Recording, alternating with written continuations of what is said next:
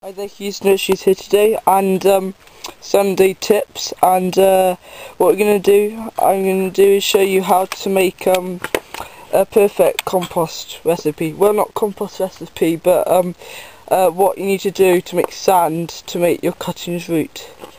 Sand is like, well, gravel and grit, and it's mainly used for mixing in compost, for irritating the stem to make it root.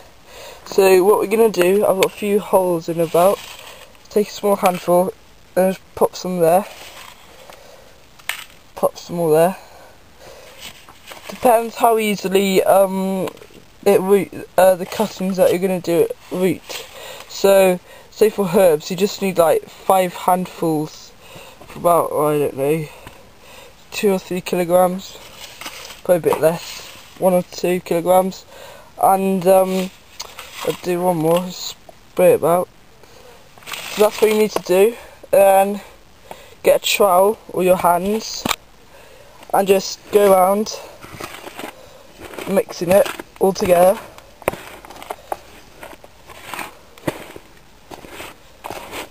Just carry on doing that until it's all reasonably mixed. And then there's another thing I do, is add one more handful, spray it around, and then there you go. That's all you need to do. Sand is like the secret ingredient to making the roots better. And yeah, that's all you need to do.